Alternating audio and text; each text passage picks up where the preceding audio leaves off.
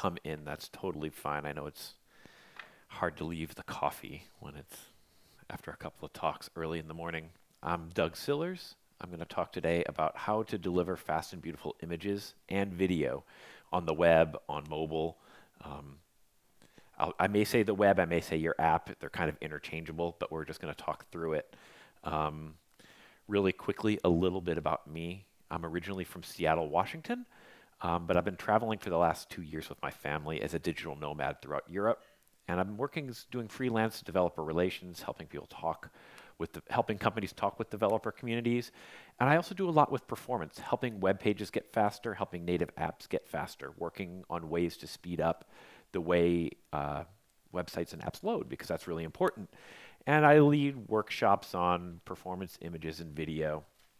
A few years ago, I wrote a book on how to speed up Android apps. That URL is the PDF. I'll put it up on Twitter. I'll put all of my slides up on Twitter after my talk, so you'll be able to get all the URLs and everything. So that's the PDF if you're interested in downloading that. And if you ever want to talk about developer relations or performance or images or whatever, I'm the only Doug Sillars on the internet, so I'm really easy to find. Before we start talking about images, well, this is an image. This is in Switzerland in the Alps. And how many of you sort of get this nervous feeling thinking about walking across this walkway, which is essentially nailed into the side of an Alp? Anyone? Right? Yeah, it's kind of right. We did this as a family because I'm traveling with my family. And my daughter, who was 6 at the time, jumped the whole way. So it rattled as we walked across it. A few years ago, Ericsson did a study, and they put sensors on people's heads to understand stress responses to different stimuli. And they found that standing in line raises people's stress. They found that thinking about walking across the edge of a cliff raises people's stress responses. But really interestingly, they found that mobile delays are actually more stressful than standing on the edge of a cliff. So that's important to think about because, 90 seconds ago you were thinking about standing on the edge of a cliff and we all felt a little nervous. And, that's if your customers are interacting with your content and they're feeling like nervous or, stressed out, they're less likely to hang around and use your site again. They're less likely to buy things, right? We want to keep people happy when they're buying things so they buy more. So speed is actually a really important aspect when it comes to building mobile, any experience, but mobile experiences especially. There's a lot of research here. Google found that a 3-second delay causes half of your customers to leave. Another one of these put sensors on people's heads to measure their responses, found that a half-second delay increased frustration and lowered engagement. Amazon and Walmart independently, about 20 years ago, found that a 100-millisecond delay causes them to lose 1% of their revenue. But my favorite stat is 4% of mobile users admit to throwing their phones when there's a slow mobile experience. So what can we do to speed up the mobile experience? Well, I went into the HTTP archive, which is a tool that looks at 4 million websites every month and collects all the information about what's loading on those web pages. And what we found is the average web page is 50% images and 25% video. And so if we can speed up the delivery of the video, we can speed up the delivery of the images, we're going to make the pages load a lot faster. Now, you may be surprised, like a quarter of every web page is video. Well, what's actually happening here is the few websites that have video files are so ginormous that it throws off the average. So it's like if Bill Gates came and sat in the back of this room, our average salary would be $250 million a year. So video is throwing off the average just because those files are so large. But what can we do to reduce the size of video and images? And so that's what we're going to talk about today.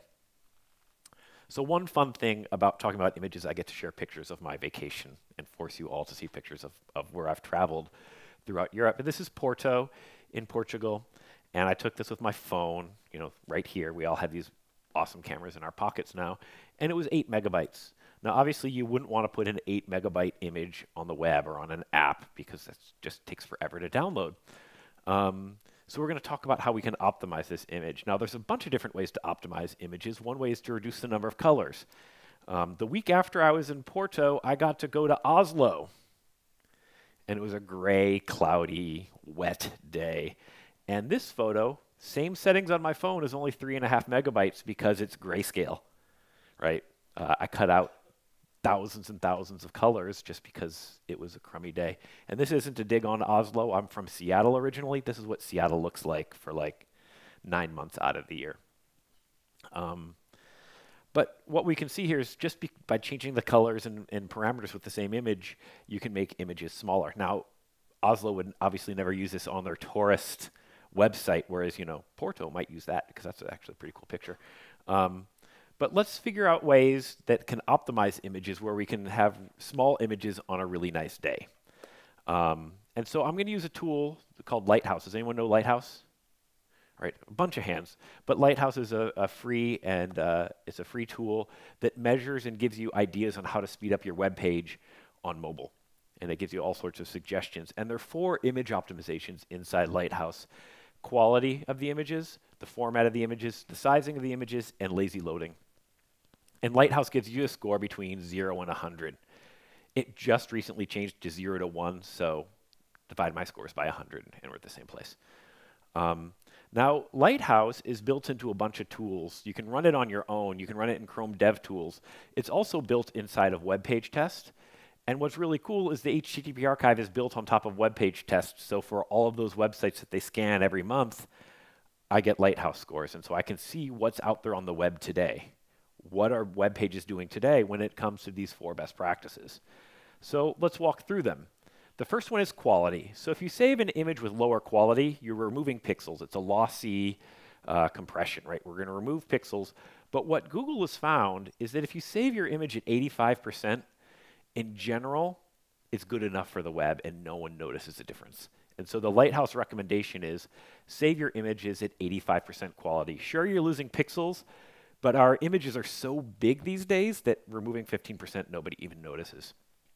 It's really easy to do. You can use a tool like ImageMagick, save it at quality 85, bam, you get a quality 85 JPEG. There are cloud-based tools like Cloudinary. You upload the full-size image, and then you just change that parameter. You can see the Q85 in the URL, and that just generates the quality 85% image automatically. So what does that look like? Here's a picture that I took on my phone again, 3.6 megabytes. I resize it to quality 85%, and it's half the size. I got it down to 1.8 megabytes. So you can't tell the difference. The image looks virtually identical as far as I can tell. So we can go now back into the HTTP archive and see how we're doing on the web with saving our images at quality 85. And what we see is 43% of the web is passing completely, but 1/3 of the web is failing. They're saving the images at a higher quality than 85%. And Lighthouse further goes on to tell you how much faster your web page would be if you did this optimization. So of that 1/3 of the internet that's failing, the 50th percentile would be 2.8 seconds faster. So you could speed up the load time by 2.8 seconds faster, and you could use 420 kilobytes less data. So that's a pretty significant improvement just by changing the images. Now, 85% is great. It's sort of like Google found a good percentage of where the right spot is to be. But what if we went better? Like, what if we saved it at 50%? And it's sort of hard to tell on this screen, but there is some there's some pixelization in the sky when I save it at 50%. So that's too low a quality. If I go to 20%, it's really obvious, right? You can see that image just looks horrible, and you wouldn't use that on the web. So we know 85% is probably good. We know 20% is bad, but where's that spot in the middle? And actually, there are tools that will do this for you. There's a tool called Booterowgly. There are a bunch of tools based on structural similarity. And what these tools do is they find that sweet spot where the human eye, they lower the quality until the human eye can perceive a difference. So if we lower the quality to where no one can see a difference, why not do that, right? It doesn't affect anything except for make the images smaller. JPEG DSSIM is a tool that you can use. It's open source. The URL's at the bottom. Again, Cloudinary, the parameter is QAuto, and it generates a structural similarity version of that image. And when I do that, the file goes down another 400 kilobytes. So, I mean, that's a pretty easy optimization. Save another 400 kilobytes from 1.8 to 1.46. And there's the graph, so you can see that it did indeed drop. But what does that mean in terms of load time? So I can pop those into web page test on a 3G connection using a real Motorola G4 device, And the load time for the full-size image is 21.7 seconds. Structural similarity is 9.4 seconds. So obviously it's more than twice as fast. Obviously the size is more than twice as small. So this is great. We're on the right step here. The next thing I'm going to talk about is optimizing the format. These images that I took on my phone are all JPEG. So what can we do to optimize that image? Are there different formats that will work well? These are the different formats that, you know, the top formats that I found in the HTTP archive and the average size. JPEG by far is the most popular format used on the web. It's also the largest, probably just because there's so many of them, right? The averages are all over the place. But let's talk about vector graphics really quickly, because vector graphics are a great way for icons and things to really reduce the size. And SVGs, they're shapes, so you just draw a bunch of shapes. It's all based on XML. They're infinitely scalable because they're all XML shapes, so you can stretch it and make it smaller, and it's just drawing the shape. And so the Twitter icon looks the same file, no matter how big I stretch it. And it's XML, so you can just add it inline to your HTML. It's text. So they're generally very, very small, but you can screw them up. And so now here's an example of somebody who screwed it up. This was a little icon that was on a page. It's a target, right, essentially. And I looked at it, it was SVG, and I'm like, that's really, really large. Why is it so large? And if you look at the file, you see a bunch of circles, right? It's defining the circles. But then the second half of that screen, it says Adobe Illustrator and then just like metadata. And there's a lot of metadata. In fact, there's about 945 kilobytes of metadata, right? All you really need is the circle up there at the top. So the optimization here is you go into your favorite text editor and you delete all the Adobe Illustrator stuff, and it became 1 kilobyte. So this was live in production. So, you know, this just kind of goes back to like when you push something live, you should probably just test to see what the heck is going on. And if you see an image that seems unreasonably large, you should see if you can optimize it. Because it's a text file, I can gzip it, right? I can use Brotli, which squeezes out a little bit more, right? I'm down to ½ kilobyte. I can inline that right into my HTML, and it doesn't even really affect the load time perceptively. Now, this same web page had an orange target too. And they did exactly the same thing. So now we're talking 1.8 megabytes of circles that could be under 2 kilobytes. Even better, SVGs you can style. So you can style the red one to orange, and then you just have one SVG and a little bit of style. And it's really, really small, you know, way less than a kilobyte. So if you're going to do SVGs, they're really awesome. You can do a lot of cool things with them that don't require downloading many, many files. But when we talk about images, generally we're not talking about icons. I mean, there's a lot of optimization you can do there. Let's talk about photographs and, you know, sort of typical images. And if you look, WebPs the average WebP is half the size of a JPEG, and WebP is a newer format.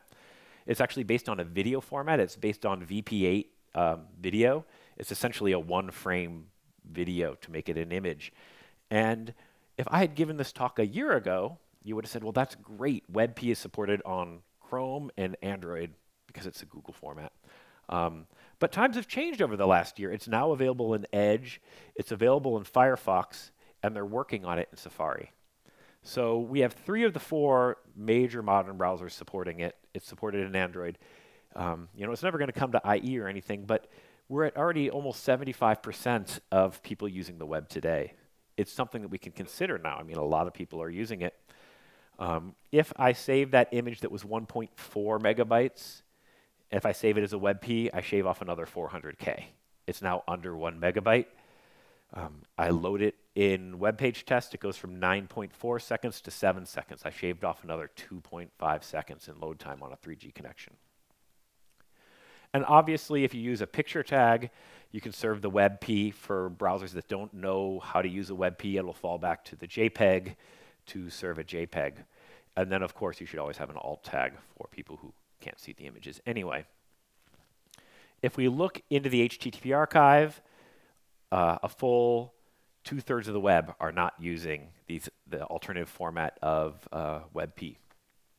And it also looks for JPEG 2000. These tests are run on Chrome, so they're looking for WebP specifically. If it had been used, the median site that didn't use it would be 4.1 seconds faster and use 600K less data. I mean, we're talking pretty huge improvements in speed and load time just by making the images smaller, because images are so large. If we're just changing the format, we can make them a lot smaller and the page loads faster. The third optimization is resizing images, and this is sort of something that a lot of people understand, right? You have a different image for this versus this. You don't want to serve down 2 megabyte images to a mobile phone because it takes forever. And here's the example. Image, it's 13 megapixels. I took it with my phone. It's 1.6 megabytes. I save it as a WebP. Structural similarity, I get it half the size to 800K. That's still really, really large. And it's still 13 megapixels. What happens when you serve it to a mobile device, right? That mobile device can only display 500,000 pixels. So we're throwing away like 95% of the data, right? You have to download 13 million pixels, and then you're throwing away 12.5 million before it can show up on the screen. And the best analogy I can come for that is when you order something and it comes in a box. And this happens a lot with Amazon, where you order something from Amazon and there's like 8 meters of brown paper in the box, and in the bottom there's like a pencil. And they shipped it in this giant box. And that's what we're doing with our images. We can optimize our images so we don't have to send such a huge payload to every single user. Further upon that, if you're on a low-powered mobile device, when the CPU fires up to throw away 95% of the data, it can take a long time because the device is slow. So if you do this, I actually looked at this in Chrome DevTools. On a desktop, on a 3G connection, the image took 14 seconds to download. It took 78 seconds for it to resize it. On a Motorola G4, it took 218 milliseconds. But on the Alcatel One X, which is an Android Go device, it's a very low-powered device. It's like 79 euros, right? It's a really cheap, low-end device. But it took 820 milliseconds for it to decode. So you're almost waiting a whole nother second after the file's on the device before it can show up on the screen. And if we start looking at all of the Android devices that are out there, the size of the box is how many of each device hit Akamai in one day. The color of the box is how fast the CPU is. You can see there are a lot of really slow CPUs, right? The red means it's a slow device.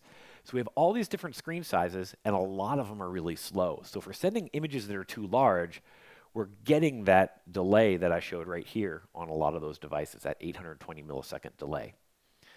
So the solution here is obviously responsive images. Serve a different size image for the right size device. One application is to generate a bunch of images 25 kilobytes different in size. That could be a lot of images. That might be too many for what you're looking for. Maybe 5 or 3 is the right approach. But when I did that, I created a bunch of different sizes, and now my phone is only throwing away 100,000 pixels versus 12.5 million. Huge improvement. This is going to load up really fast on the screen. The tool I used was a responsive breakpoint generator. It's open source. You can download the code at GitHub and make this part of your content management system. So every time you upload an image, it resizes all the images for you.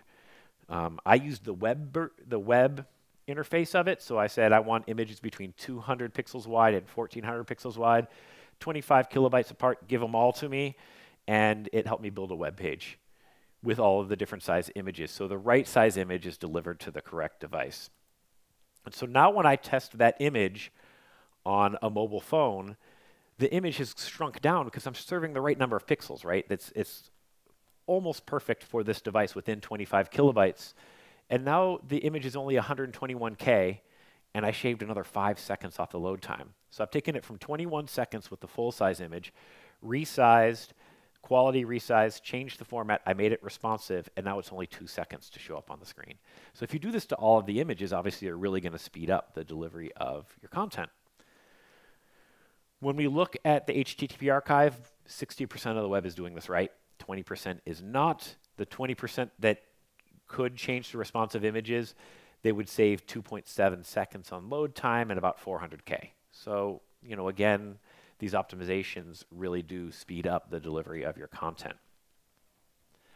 Now, the first 3 optimizations for images are specific just to images, to each specific image. Lazy loading is more of a a holistic for your whole site idea. And the idea is, if I've got all of these images on my web page, only deliver the ones that show up on the screen. Because if you only show the ones that are going to be on the screen at any given time, now I only have to load 2 images as opposed to 6. And then you have some JavaScript that causes that with the intersection observer discovers when the image is going to be on the screen, and it downloads it. Or maybe it downloads a little bit ahead of time, so the images are always there. If we look at lazy loading from Lighthouse, it shows that 60% of the internet is not doing this.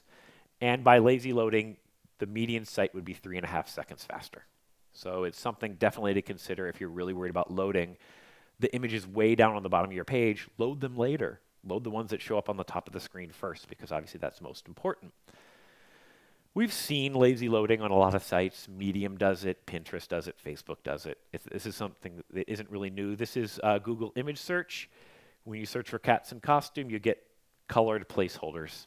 They're probably SVGs, 500 bytes each. And then the color corresponds to whatever image is going to show up. The green is for the cat dressed up like a dinosaur. You can go a little fancier. There's an open source library that creates a textured SVG, so you can see the waterfall is now a little bit more colored. There's some white and green. Again, that's a little fancier. That background image is 500 bytes compressed, so that loads up almost immediately, and then it gets replaced once the full-size image is downloaded.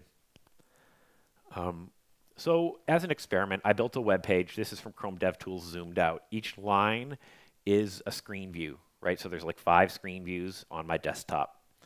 And when I load this page with Chrome today, it looks like this. You can see the text is continually reflowing as more and more images appear. You can also see that in slice number 4, there's an image of a cow about halfway down, but the images where you're actually looking as a user haven't even downloaded yet. So it's downloading the images sort of in whatever order the browser decides to download the images in, which is not the order that they're consumed by the end user. So if we had lazy loading turned on here, the idea would be we'd load those 4 images at the top of the screen first, and then worry about all the images below later. So without lazy loading, we've got images at the bottom loading, whereas the stuff at the top still hasn't appeared yet. Now in Chrome, behind a flag, you can turn on lazy loading, and the browser will do lazy loading for you. So this is kind of exciting because we don't have to do our own JavaScript for it. But Chrome actually, what it does is if it sees that there's an image on the page, it downloads the first 2 kilobytes of every image. And in those first 2 kilobytes, it gets the dimensions and the location of where the image is going to be. So you can see here by number 3, the entire page is laid out, right? It knows where all the images are going to be. It knows the size of all the images. You don't get any of those crazy page reflows like when you're scrolling and stuff pops in and you have to figure out where you were reading in the article or whatever. But the other cool thing is now the browser knows where all the images are. And because it knows where all the images are, it can load the images from top to bottom, right? The way that they're consumed by the end user. So you can actually see the images are loading from the top to the bottom. The cow only appears, when it's in its order going down the page. So that's really exciting if the browser can do this for us. Obviously, it's only Chrome, but this is something that is coming in browsers soon, which is really, really neat. So those are the 4 Lighthouse image optimizations. And as I start my shift over into talking about how to optimize video, the obvious segue is animated GIFs, right? Because it's sort of an image, but it's sort of a video. And so this is an image of a video I took on my phone. It's Nora the goat. The video on my phone was 1.4 megabytes. I turned it into an animated GIF, right? This is Nora eating a leaf. And it became 3.8 megabytes when I turned it into a GIF. And the reason for that is GIFs don't have compression through the scale of time like video files do. And if you go back to 1990 and you actually read the specification for GIFs, it says the GIF format is not intended as a platform for animation, even though you can do it with animated GIFs. So what that's telling us is, what I think is great is GIF, the medium is great, but GIF, the format, isn't so awesome. And the reason for that is we don't get that compression through time. So if your animated GIF is set up at 15 frames per second. It's literally 15 GIFs that it's flipping through every single second. And so that means that you don't get very good compression. These files are really large, and they take a long time to download. So what do? If I make this in a movie again with 256 colors, I strip out the audio track because animated GIFs are silent. It's now 250K, and I can use that.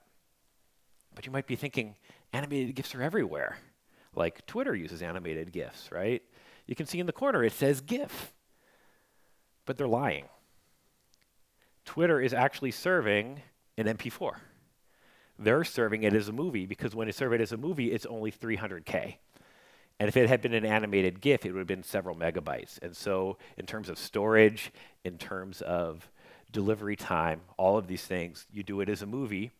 And the way you do it as a movie is you use the video tag, loop, autoplay, right? You want it to loop, you want it to autoplay. You have to set it to muted. And you have to set it to muted so that it autoplays on mobile. Muted is required in the video tag to autoplay on mobile. And the reason for that is Safari engineers and Chrome engineers sit in meetings too, right? And if they open a web page and it starts blasting the video, we're all busted. So it has to be muted. One really cool thing you can do in Safari is you can actually put MP4s inside the picture tag, and it'll play it. So if you put the movie inside the picture tag, you can load an MP4 instead of an animated GIF. Chrome will fall back to the animated WebP in this example, and then everybody else gets the animated GIF. And why that's really cool is the video file loads in 4.5 seconds. That's super fast for your Safari users, whereas everyone has to fall back to the animated GIF. It takes 22 seconds for that to download over 3G. So you can see where the advantage is to make sure that you're getting a video file as opposed to the animated GIF. So as we move from GIFs into video, one of the most, yeah, go ahead. Yeah, no worries. No, go right ahead. One question. GIF is everywhere. It works on every kind of browser. Right. MP4, what you said, it depends on the codec, it depends on the browser. Yes. Some information about it. So There's no everything. MP4 works on everything. MP4 is pretty good though. It's on most. So the question is, MP4, does it work? You have to find the right codecs. The default codecs and things like FFmpeg, it's going to work on just about every modern browser, and you'll be okay. I mean, you can further. Video gets very complicated when we start talking about the different codecs and the different packages and things. If you just go default, the defaults with FFmpeg, in general, it's going to work on every single browser. So you'll be okay. It will work. But as we move into video, one of the major analytics companies that looks at video was measuring how people consume video. And what they found was that this is like 16 billion views in Q3 of last year. And they found that on desktop and mobile, 3% of all videos fail to start after someone presses play. Like the video just doesn't even work. And what even more interestingly, 16% on mobile and almost 30% on desktop, they press play. The video should have worked, but we gave up before it actually started playing. Like you've done that, right? Where you press play and like, this isn't starting, I'm going to go do something else. Can you imagine if we built a web page or built an app that didn't work 16% of the time, right? We need to optimize our video so that it shows up on the screen. So let's look at the ones that fail to start up. I think a lot of them is stuff like this, like just geo-fencing of videos. So here I am trying to load something from America, and obviously it's not available when I'm here. Amazon does this slightly differently. Inside the Amazon application, they'll say, oh, you're not in the United States right now. These are the videos you can watch when you get back home, but here's what you can watch now, right? So it doesn't let me get to this step like I get all excited that I can watch a movie and then it's not available because of my location. Even worse, when I loaded this page, it took 231 requests and 3.1 megabytes to tell me oops, right? I mean, that's a lot of data just to tell me oops. But, I think even more important are these videos. Like, how is it that 16% of videos on mobile just They press play, it should work, and they didn't actually start. And like 30% on desktop. And what it comes down to is the average startup time was 3 seconds on mobile, and for some reason it was 6 seconds on desktop, right? So gets in again to like, if it takes a long time to start up, people are just going to give up, right? You get tired of waiting for things to start. And there's other research to show this. This is from Akamai, and what they said is everyone will wait 2 seconds. If you see a video and you press play, 99% of your users will wait 2 seconds for it to start playing. But between second and 2 and 3, you lose 6% of your users. Every additional second, you lose 6% of your users. And that changes quite slightly if it's a short video. So if it's a short video, is like a cat dressed up like a shark on a Roomba chasing a duck, after about 4 seconds, you're like, what the heck? And you give up, right? Like, I've got more important things to do with my life than to watch that. But if you're watching a TV show or a movie, you're already setting aside 40 minutes or an hour or 2 hours. You're going to hang on, like waiting 10 seconds isn't that big a deal, so people will wait. So what causes the startup delay for videos? Well, one thing is, here's a web page that I found that on the desktop, it downloads 267 kilobytes of video on the home page. On mobile, it downloads double that. So why are we downloading more data on mobile than we are on desktop? Well, it turns out that the mobile device that we were testing on was not Retina, whereas the mobile device was Retina. So it's downloading a Retina version of the video. So that's why it's double the amount of video. It's going to take twice as long for that to download. And we can see that in the source code, right? If it's Retina, download the Retina. Otherwise, do the regular version of the video. To make matters worse, the video doesn't even show up on the mobile site, so it's downloading 0.5 MB of video, and they hide it with the CSS. So, like, if you're going to download video onto mobile, make sure that it's going to show up on the screen. This is actually a recurring theme through this video section of the talk. You'll see this a couple times. So make sure that it's going to show up on the screen.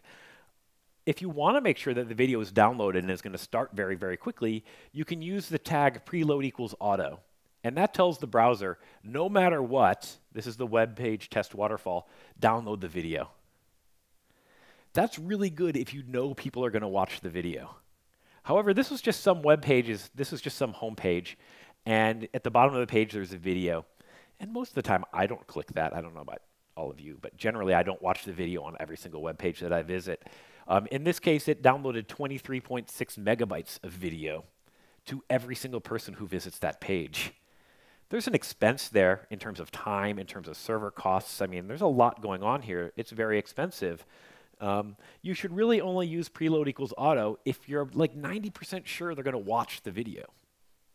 If they're not going to watch the video, there's no reason to spend all that time downloading the file.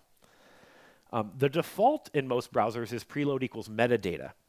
And what that does is it downloads the first 2 or 3% of the video. And so you can see in this waterfall there's a green line, and that's the video downloading. So that's great for, you know, medium. If there's a medium chance that they're going to download the video. In this case, the video they had on their webpage was like 150 megabytes. So it ended up downloading like 6 megabytes of video, where most of the time people aren't going to watch it. So you should still be careful with using preload equals metadata, or maybe you shouldn't have 150 megabyte video on your webpage. Like, your mileage may vary. It's obviously something to think about. A common thing that's happening on a lot of web pages is having background videos. There's a study out there showing that web pages that have a background video have 80% more engagement than web pages that don't have background videos. That's sold by a company that wants to sell you a service of putting background videos on the web page, right? But you know, it's really cool. It's very much more engaging. You know, there's a lot more interactiveness. It seems to have that video on there. The reason I found this background video when I was going through all of the data is most background videos are called like background.mp4 or background video. This one was called Steven. And so I wanted to see what the heck was going on. And it turns out this video is 5.3 megabytes, which that's reasonable. But it wasn't silent. There was a narration going on. Like, so there's an audio track for a video that you never hear the audio for. And so by merely stripping out the audio track, you can make the file 5% smaller. You can make it 5 megabytes. So if you're not going to hear the audio, remove that whole stream from the track. You can't just mute the track because there still is a track that just is an empty container, essentially. So you have to go through remove the stream. That goes for the animated GIF movies as well. There's no audio. You shouldn't have any audio. Of course, this is the mobile waterfall, and you can see the green lines at the bottom. It's the video downloading. They hide it on mobile devices, so you just get a background image. They had a fallback JPEG that's 900K. They hide that too. Yeah, just test, right? I mean, this is just sort of simple testing. Here's another web page with a background video. This is sort of the classic it works on my machine sort of video. If you hang out here at the top of this page on a really, really, really fast connection, you'll see it in about 5 seconds. But no one sits at the top of a web page for 5 seconds in the hopes that maybe a video will show up. This is the beginning of the video. I don't know if, so Bob Ross is also a photographer, we've learned from this video. The video is 33 megabytes. That's a little bit large for a background video, right? I mean, that's just extra data that has to be downloaded. It's like almost 30 seconds long. Like, why? Like, who stands at the top of a web page for 30 seconds? Nobody. It's 2,500 pixels by 1,200 pixels. Like, it doesn't fit the normal size of any real device that's out there, and it's 10 megabits per second. So really, what would make this video so much smaller is to resize it, right? Just remove a bunch of the pixels, just like we did with images. Pro tip, if you name it 720p, that doesn't re-encode it to 720p. It is new. So what I did is I uploaded that video into Cloudinary. There are a lot of ways you can resize videos. You can do it with FFmpeg. Cloudinary is really easy because you can just set a parameter. And when I set it to 720p, it became 4 megabytes. 4 megabytes, again, I'm not going to argue. That's reasonable. Put that up live. You're good to go. It downloads on mobile, right? Recurring theme, right? If you're not going to show it on mobile, don't download it. And that sort of comes back to video isn't cheap. It costs your customers money. It costs, you have to have data server costs. There's a cost there. In this case, it downloaded 17 megabytes before it gave up. And if someone's roaming, that could be really, really expensive. My mobile plan, I got the chance to go to Russia last December. And I looked up what the roaming costs were, and it was 10 euros a megabyte. So that's 170 euros for a video that I never see, right? I know it's an extreme edge case, but it will happen to somebody at some point. So video isn't cheap. This is Garth Brooks' website. He's a singer from America. I don't know if you know him or not.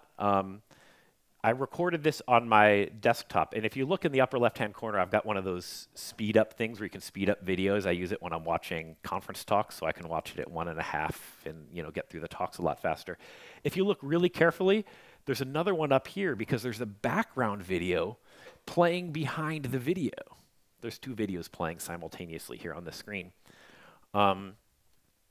So you can see that. The video of him singing is the Notre Dame television. It's 51 megabytes. You can see there's a 7 megabyte background video. And then I talked about animated GIFs. There's a 6.2 megabyte animated GIF playing as well saying, buy my next album. They're all being hosted at S3. And that's great. S3 is a great place to store these sorts of files. But we've got about 67 megabytes of stuff being served from S3 without a CDN, so it's just coming straight out of Amazon every time someone hits this web page. Now, if you go to Amazon, you find out that every gigabyte costs 9 cents that goes out to the internet. So every single time this page loads, it costs them half of a penny in S3 costs, right? You get a lot of people hitting this web page, you're going to end up with a huge Amazon bill, potentially. Throw in there's a bug in Chrome that large videos aren't cached. So if you stay on this web page and that 51 megabyte video loads twice, it gets downloaded twice. So here I am, I sat on that web page for 20 minutes and I downloaded that video 5 times. That's 2.5 cents. I mean, it's small, but it will add up over time. So for things like that, you might want to think about video streaming. And so when you do video streaming, you split up all of the different, you have a bunch of different bit rates. So it serves the right size and the right bit rate stream for the device you're using. And so this is what a manifest file looks like. And this is what tells the player what's available. You have a bunch of streams at the top, right there. And then these are all of the audio tracks. And in this case, it's a TED Talk that I'm looking at the manifest file. And they have subtitles for like 20 different languages, which is really interesting. But we're not going to talk about that. We're going to talk about the video. And so what you see here is you get a list of different streams with different bandwidths and different resolutions. And what happens is the device says, the speed of my network is X, the size of the screen is Y. I'm going to pick the right one of these to deliver my content. And so when you do that, you end up with the right size, the right speed video for that application, for that device. And it ends up looking great for all of your users. And I'd love to talk more about streaming, but I know I'm going to run out of time if I get into streaming.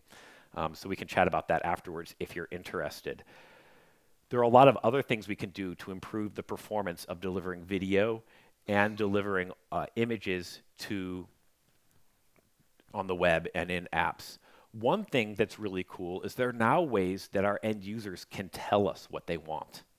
One of those is the save data header. Inside Chrome on your mobile device, you can turn on data saver mode, and that adds a header that says save data.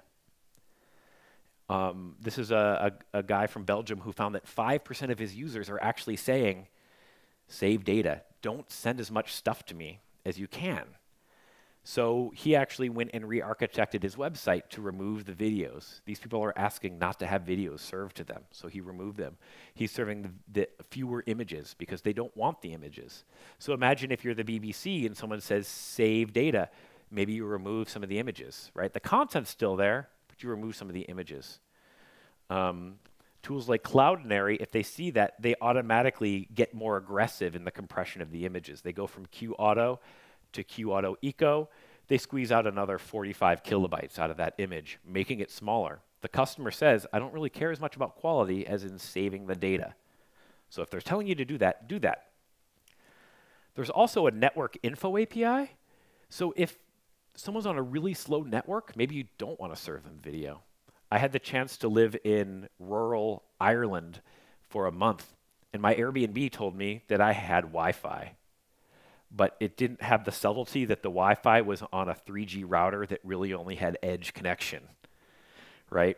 And so when I was on the Wi-Fi at home and I went to Facebook, I never saw any videos because Facebook knew I was on such a crappy connection that I would get frustrated if I tried to watch a video on that slow a connection.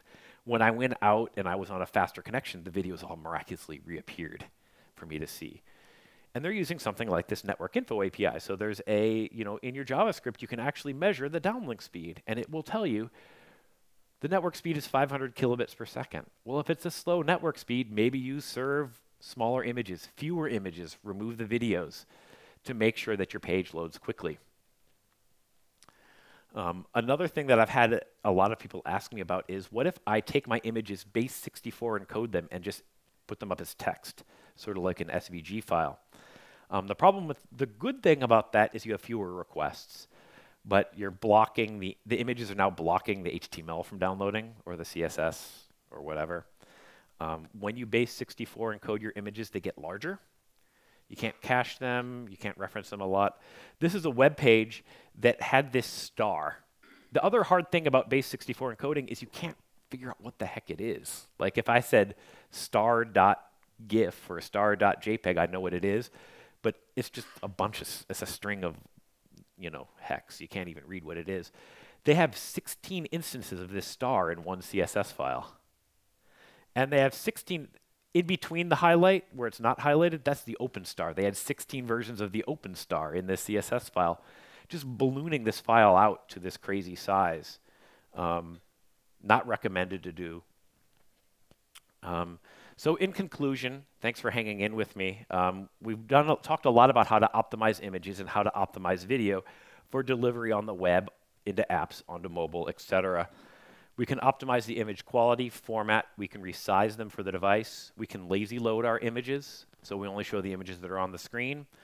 Turn all of your animated GIFs into movies. Don't base 64 encode the images. And if your customers say save data, serve smaller images. That also goes for video. And for video, we can optimize the videos for the screen. Only download the videos if they're going to show up on the screen. We can change the bit rate, right? We can lower the quality of the videos so they appear. Streaming is more efficient for longer videos, so we should look at that. And finally, if you don't optimize your video, it can be very, very expensive and cost both you and your customers a lot of money. Here are a bunch of the tools that I used. Web page test, the HTTP archive, some of the image optimization tools that I used. Again, I'll post the slides so you can get all of those URLs later. Images can be fast and beautiful, so that's really, really, that's the takeaway, is we can optimize them so they get downloaded quickly and they can show up on the screen quickly. If you're really interested in building with video and images, Cloudinary has a media developer expert program, and you can email them to find out more about that. So if you're interested, that's a cool thing. They have a lot of ways that can help you with that. And so with that, thank you very much. I'll leave this slide up. I'll be happy to take any questions. Yeah. What I want you to ask, there are some advices like WebP and so on. Mm-hmm. Is not only how, what should I do to improve the quality, the speed time of the page, but Right. in the same time, we need to keep in mind that all the code we made, it needs to be on many devices like Internet Explorer 7 Right. when we have requirements. What should we do in that case? So in that case, it's a great question. So the question is, what should I do in terms of fallback? Because I still needed to support, I think you said IE7. In that case, you still need to have a JPEG as a fallback. Let's see here. Let me find the right slide. And so, you know, obviously that's not, now you have two versions of the same image. Or if you have different sizes, maybe you have multiple sizes of the same image. But the speed that you get by optimizing, right? So here's a picture tag, right? So you have the WebP, and that's what the browsers that support the WebP, and then everybody else gets the JPEG. So inside the picture tag, you can have different media types, and the browser will pick the first one that it understands to put it on the screen. So again, you have to have two different video or two different images. For a long time, Lighthouse actually says WebP JPEG 2000, which is a modern version of JPEG, and then fall back to JPEG.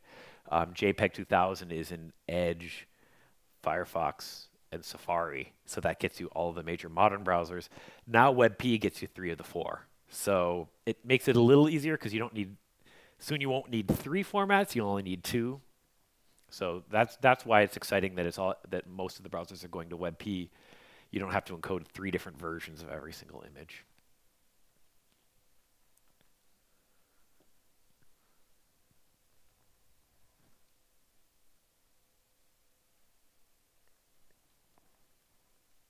Cool. Well, if you have any other questions, I'll hang out here for a little bit. I'll be around the rest of the day, and I appreciate you all coming and listening. I thank you so much.